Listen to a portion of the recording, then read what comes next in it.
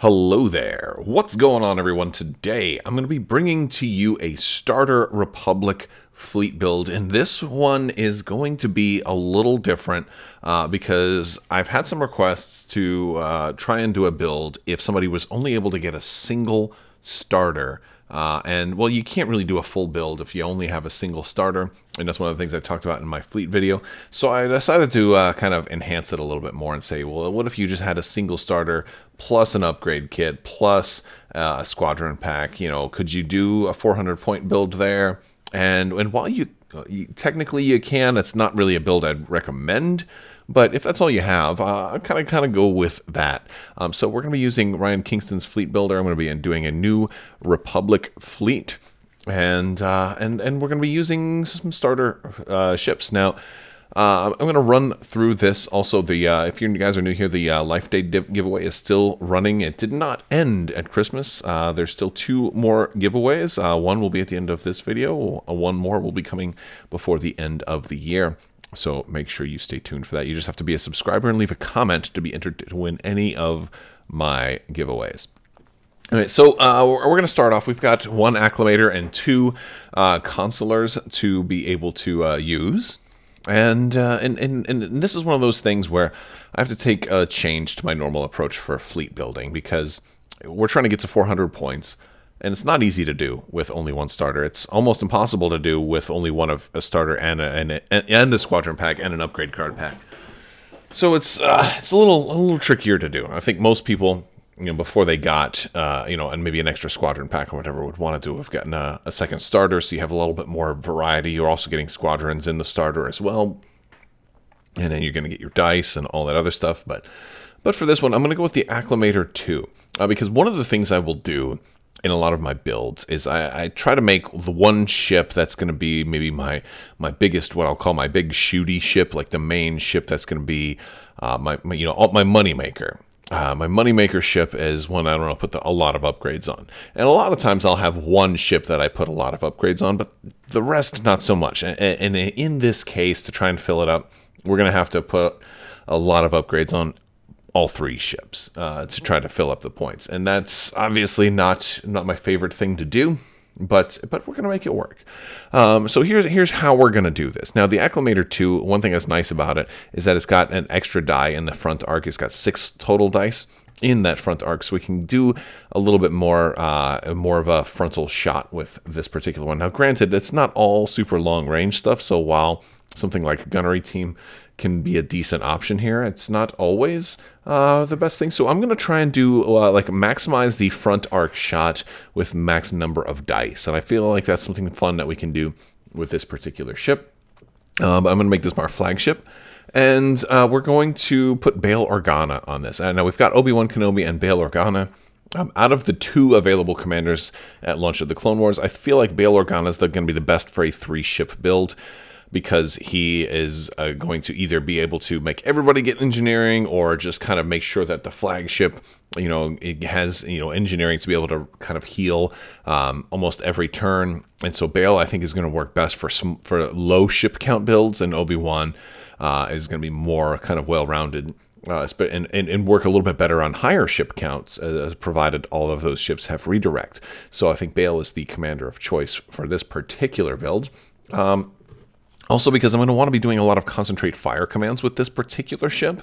Not all concentrate fire, it's a little bit of a blend, and I'm certainly going to have to do some squadron commands as well. So I might be doing some squadron commands. This is my main big carrier, so it's going to be kind of a toss-up between turns where you're doing squadron and doing concentrate fire. And ultimately, what I would prefer is to have a second acclimator, and that one is more of a dedicated carrier, and this one can maybe be a concentrate fire ship, and the other one can be can be the carrier, but this one's going to have to do a little bit of both, and that's one of the downfalls of having only 1 starter. But let's say we do run a concentrate fire command. Here's some things that we're going to do with this to make this one have a really nice, big, strong, anti-ship shot.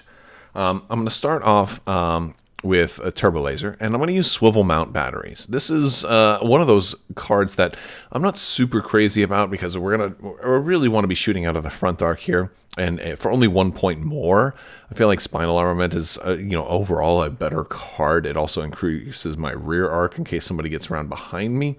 But of course doesn't reduce my ability to shoot out of other arcs.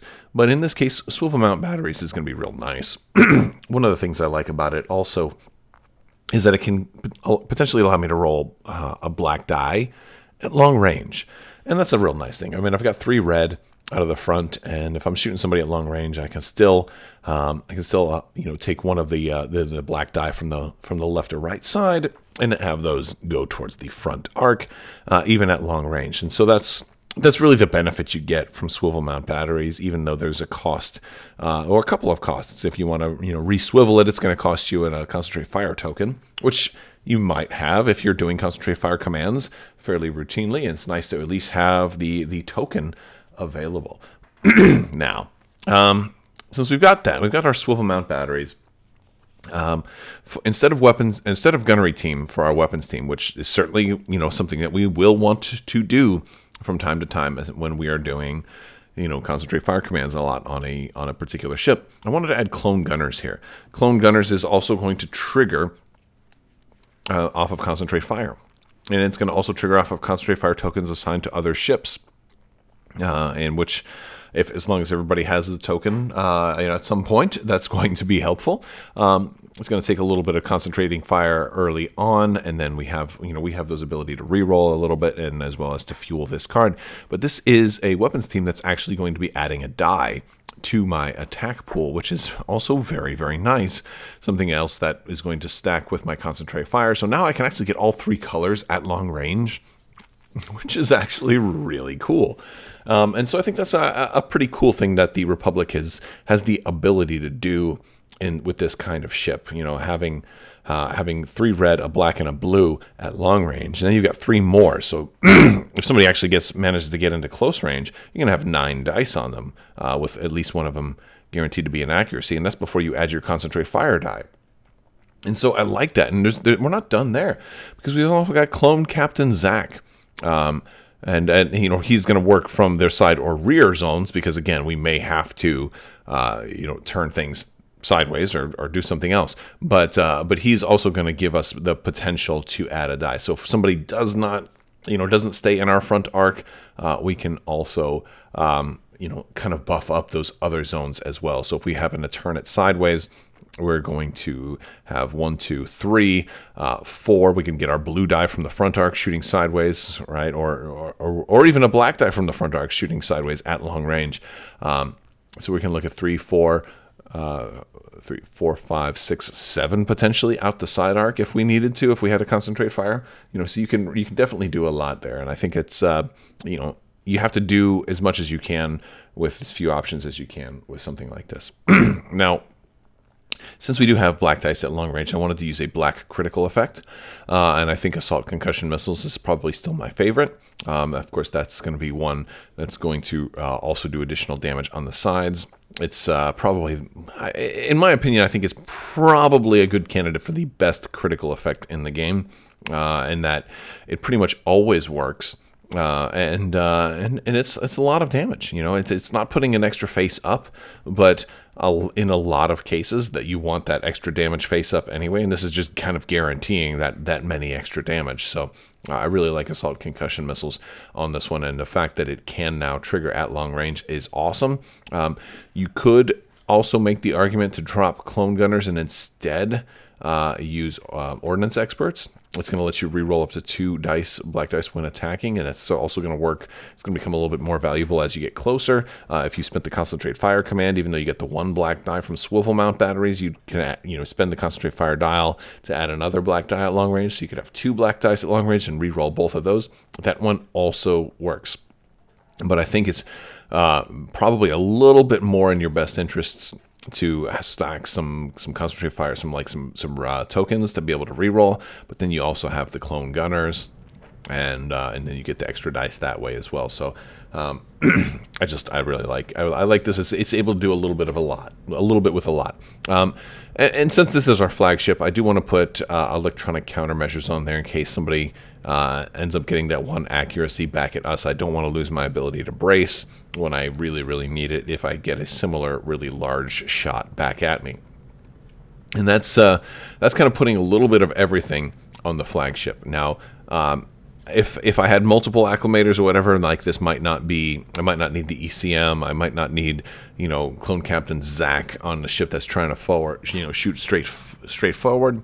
And there's certainly a lot of other options and different ways you could build a ship like this, but this ship has to kind of do a little bit with a lot. So that's kind of the purpose behind this particular setup. Plus, some of these upgrades are also very expensive, and I wanted to be able to fill up a 400-point fleet. And so that's another influence into the upgrades that I've chosen. So now we've got some consulars. Now I'm going to use one of each of the 2 different consulars. We're going to use a Charger C-70 to be our shootier ship. And for that one, we're going to start off with Spinal Armament. Now, I want this one to be able to do some anti-squadron shots if needed. And while the Acclimator might lose a die because of its swivel mount batteries, it still will be able to make those shots, even though if it's losing one. The Charger C-70, I don't want him to like lose that die and not be able to make squadron shots at all.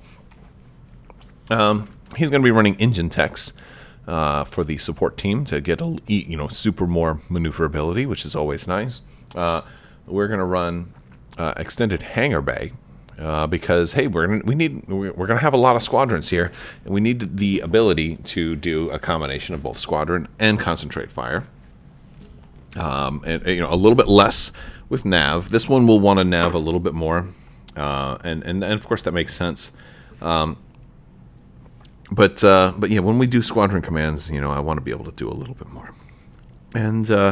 And for defense, because I only have 3 ships, I'm going to put Expert Shield Tech on here. I don't have Obi-Wan to give me that, so I want to be able to have a little bit more. And then when my shields are finally down, I want to be able to get a little more out of that. Now we're going to move on to our other consular, which is going to be the Armed Cruiser. And the Armed Cruiser is going to de-arm itself. And it's going to go with the Radiant 7 title. By the way, our C-70, I forgot to put, he's going to run Swift Return. Swift Return is going to give us a little more maneuverability, combined with engine techs is going to let this one kind of weave in and out of obstacles, try and keeping its front pointed at the enemies, and then hopefully being able to have a squadron command lined up at just the right moment as well. So what else do we have in here? We've got our Acclimator. We don't have a title on this one. This is the only upgrade slot I think I'm not using on this ship here as the title. Going down to the Armed Cruiser, we're going to do a couple of things. Now, Radiant 7 reduces the number of upgrades I can put on here because I can't put my ordnance, but I do gain access to fleet support, and I do certainly like the ability to do some fleet support on this guy. So since I'm going to be running some bombers, I want to have Bomber Command Center on here, and that's just certainly going to be a nice thing that I'd like to be able to run. It's not something I would put in every build, but it's also going to use up a lot of my points. For this one, I'm going to use a defensive retrofit here as well, and I think Advanced Projectors has a little bit of use here because Advanced Projectors is going to, is basically a lot better now, since with XI7 you can still put one everywhere, which I like. And this doesn't have a whole lot of shields, but let's help it survive just a little bit more. Let's help it survive just a little bit more. I'm going to give this guy engine techs as well. It's a very expensive upgrade that's going to let this consular really maneuver and help maybe get in close enough to get some shots. And then for here we're going to put the Clone Navigation Officer. This is kind of more of a support ship with its Bomber Command Center, but the Clone Navigation Officer is going to give out some extra tokens. So if we want to give out some nav tokens or some squadron tokens, or even concentrate fire tokens like we were talking about earlier with the Acclimator 1 and then those clone gunners, the Clone Navigation Officer is going to be able to help facilitate some of those commands. While he won't be able to give out engineering commands, we've got Bail Organa to kind of hand out the engineering dials, which are even better than commands, and that is certainly nice to be able to have. And I think that's actually all of our upgrades. So on both of our consulars, we used every single upgrade. Now, I don't really recommend doing this, but this does get us up to 267 points, which leaves us just a little bit of room to max out on our squadrons. And max out on our squadrons we will do. Now, if you've got one squadron pack, you can't run everything here, right? You can only run 2 of your Delta 7 Aether Sprite Jedis, and you've got 4 of them, so you're not going to be able to run everything. And that is actually one reason I think a lot of the Republic squadron packs are selling out. I was up at one of my local Sci-Fi City store, and they had plenty of Separatist squadron packs still in stock, but all the Republic ones had sold out already. And I think one of the factors contributing to that is the fact that they give you 4 Delta 7 aces, and you can't, plus a generic, and you can't run them. So you're kind of encouraged to buy at least 2, and in some cases more than 2. I know a lot of people that are heavier squadron players may want to do that. But if you've only got 1, I think there's a couple of places we can start. You're only going to have 2 of anything outside of the V19. So let's start with, we do want bombers. We know that we want bombers because we've got a bomber command center. So I'm going to start off with 2 generic ARC 170s. These are great bombers. They roll 2 blue dice. 2 blue dice with a reroll is just going to be really, really nice. Anything other than accuracy, is going to be beautiful. And so that much I really like. We're going to want 2 Y-Wings also. One of them is going to be Anakin Skywalker, though. Anakin is absolutely amazing. He doesn't really need Bomber Command Center, but considering that when he's attacking a ship, that red die, he can really fish for that double now, because he's got Adept 2, so he can reroll both of his dice. Then, if he didn't like what he got with the red, he can reroll it again with Bomber Command Center. That's really, really nice. So I love that. I love that so much. I said that, but I meant to say love. And we'll put 1 generic Y-Wing. That brings us up to 4 squadrons so far. We are going to put 2 of our Delta 7 Jedi in here as well. And for our Delta 7s, we're going to put Kit Fisto in here. Kit Fisto is a very nice, a very nasty anti-squadron pilot, but he also gives us intel, and that with only 4 bombers, we don't want them getting locked up too much. Kit Fisto is going to definitely, make it a little more difficult for 1 squadron to come in and tie up all of our bombers. So intel is not useless now. It is nice, and Kit Fisto is good anyway, right? He's Adept 2. He's going to just completely destroy squadrons that try to deal with him. He's going to be hard to kill with his special abilities, and also he's got counter. So he's just an overall really, really good squadron to have, and he's going to support the rest of the squadron force. Our other named, and I don't really, for the record, I don't think I will ever run a generic Delta 7 Aether Sprite. It's not a terrible squadron, but I mean, there's so many other good names. I guess we're going to have to see what happens. I mean, if they put out ETA 2s and lots of other named guys, and then I'm running out of options, then I could see maybe trying the generic Delta 7s for certain builds. But right now, I think there's so many better named Delta 7s that I'd rather run them. So I'm going to put Ahsoka Tano in here. I think Ahsoka is one of the best unique squadrons in the game right now, especially with her synergy to other Jedi that happen to have Adept 2, like Anakin and Kit Fisto. Ahsoka moves in, lets one of them take another shot with 2 blue dice that they also get to re-roll both of them. It's just really, really nice. Plus, she has grit, so she doesn't have to stick too close to Kit Fisto on her own. And, of course, she's Adept 1 and has Counter 2, and she's a Scatter Ace. So she's just really nice, because Anakin and Kit are not Scatter Aces, although Kit's kind of a Scatter Ace, right? kind of. In some cases, he could even be better.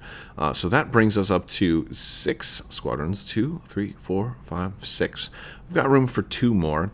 And at this price point, I think it's appropriate to drop some V19 torrents, because, hey, this gets us 2 of everything. And 2 generic V19 torrents bring us up to $3.99. And the V19 is not bad either. I mean, it's our escort, so it can keep people off of our bombers. It can keep people selectively off of whoever we want them to stay off of. We can maybe leave Kit Fisto out, or leave Ahsoka Tano kind of poking out a little bit, and maybe they can get attacked and counter. But the V19s can protect those folks that don't have counter. And as good as Anakin is, while he's in a Y-Wing, he doesn't have counter. Maybe if we see him show up on other squadrons, he will have counter in other ships, perhaps. But right now, I'd rather him not get shot too much, because he wants to spend his time just, he wants to spend his defense tokens, by the way, to just fly away and attack ships. So we'll let him do that. And so the 2 V19s, it gives us 8 squadrons. It gives us 2 of every squadron. And now we've really used up just about everything. Now, granted, you do have 2 additional V19 torrents.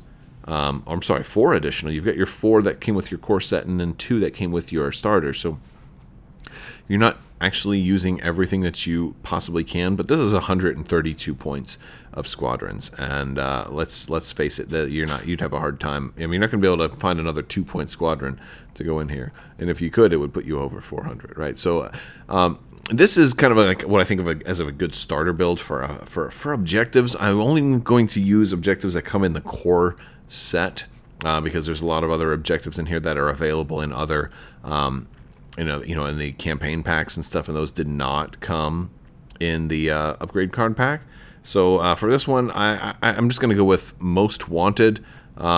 Most Wanted is, you could put that on your cheaper consular. It's not going to be amazing against every build, but it can get you a lot of points, and it's usually something people shy away from, because they know you're going to go for their big ship. For this one, I think Hyperspace Assault is going to be a good one for the yellow, for your slower squadrons, like your ARC 170s. And heck, maybe even put your Acclimator, have that warp in later on. I'm not exactly sure on the timing with Bail Organa. If he, I think he still gets his tokens even if he's not deployed at the beginning, but I'll have to look that one up. I would certainly hope you could warp your flagship in later without having to do that, but that's something I'll have to look up. But I think the spirit of Hyperspace Assault is a good enough one. I mean, we can always move Bail Organa to a consular if we really wanted to. If we wanted to run Hyperspace Assault.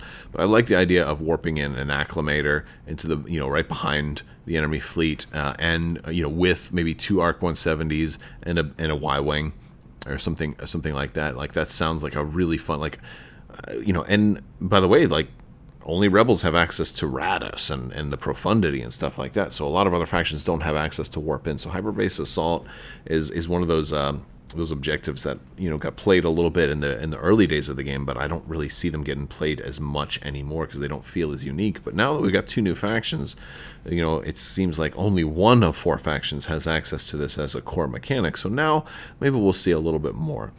And then for our blue, I think this is a good opportunity to run superior positions. We have a really good squadron presence. And since we have so few deployments, being able to deploy everything second is going to be great. But with so many squadrons, I think we're going to have ample opportunities to win the squadron game and to get behind enemy ships. I mean, Anakin alone makes for a good justification to run superior positions, because he can just ignore engagement altogether. He's maybe one of the greatest cards in this entire wave, and I love him.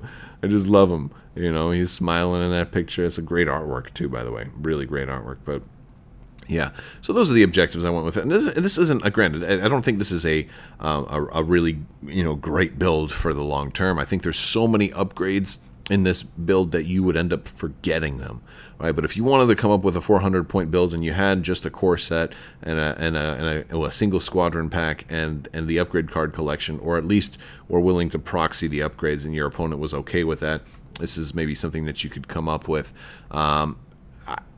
moving forward from this, if you got an extra core set at some point, I would definitely suggest dropping some upgrades, adding another ship, and kind of going from there. I mean, I think you can take something like this and drop, you know, heck, we could take our Charger C70. If we just dropped all of the upgrades off of it, you know, and then a couple off of this guy, you know, maybe advanced projectors, engine techs, and then the navigation officer. Boom! We got enough for a whole nother ship just by kind of trimming those down a little bit. The consular's already good. We could duplicate that. Boom! We've got 4 more points to spare. Now we've either got a bid, we've got a whole nother deployment, a whole nother activation. You know, things like that are usually a little bit more in line with good things. And this one we can change up a little bit too as well, but. You know, so like there's ways that you could change the build up, but I think this is you know, one way to start things off if you weren't able to pick up a second core set. All right, guys, that's all I've got for you today. I want to thank you so much for watching. Let me know what you think down in the comments section, and you know, let me know what kind of builds you want to see next. You know, we have limited options on what we can really do, and you know, with the Republic and the Separatists right now, but we know we're going to be getting some more stuff in the first quarter of 2020.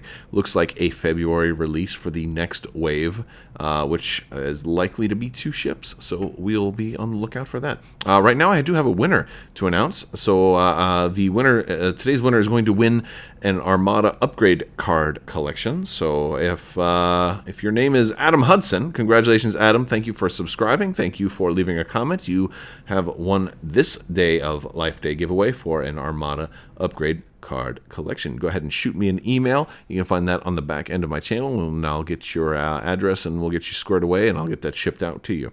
Just a reminder, everything that does not get claimed here will roll over into Patreon giveaways. So I'll give you guys 30 days to claim this stuff, and then it rolls over to Patreon. So patrons are going to get extra chances. All right, guys, that's all I've got for you today. I want to thank you all so much for watching. Big thanks to my patrons as well. You guys are amazing. Be sure to check out the giveaways. You know, they're always running, even if you don't win this one. Also, check out the links in the description below if you're interested in becoming a patron or you want to buy some merch. The code CRAB20 is going to save you 20% on all the merch in my store all the way through the rest of 2020. I will talk to you guys later. I want to thank you so much, and as always, have a great day.